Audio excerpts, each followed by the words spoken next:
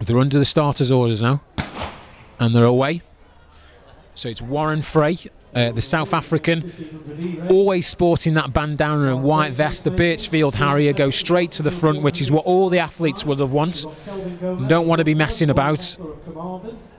And Warren Frey, more than equipped to deal with 61 and 202.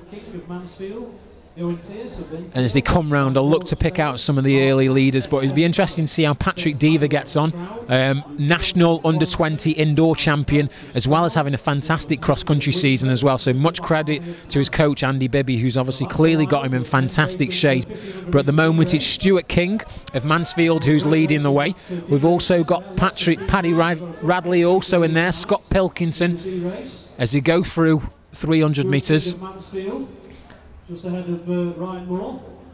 But Warren Frey seems to be getting a slight bit of a gap. I'm not sure if he slightly surged there. Maybe he sensed he was a bit slow in terms of pace. But Warren Frey goes through in 61, just as the Aspro. He's got around about a 10 to 15 minute gap. Sorry, 10 to 15 minute gap now from the Mansfield Stuart King. I think maybe a little surge there because he was a bit concerned he wasn't going to hit the pace.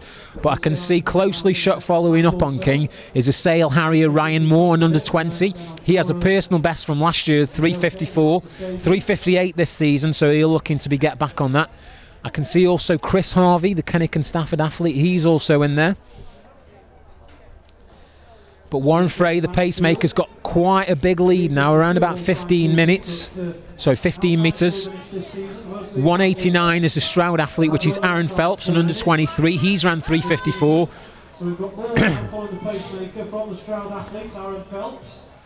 Kelvin Gomez, the Gibraltar international athlete, currently based at Loughborough University, so sporting the African Violet this evening. He is just outside 4 minutes in terms of a personal best, so that'll be a big target for him this evening. And Warren Frey takes them through around about 2.3, 2.4. So a little slower, but to be honest with you, given the talent and the season's best and personal best, this is probably a little more realistic for these guys. If anyone's looking to get at least around about 355, 62s is more what they should be looking for at these early stages.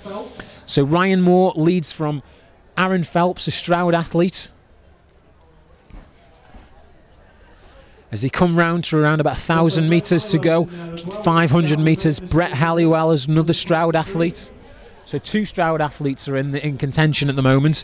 But at the moment, it's Ryan Moore, under 20 from Sale Harrier. He's leading the way. He's ran 354 last year. Looking by judges at the bell, a personal best could be on if they look to.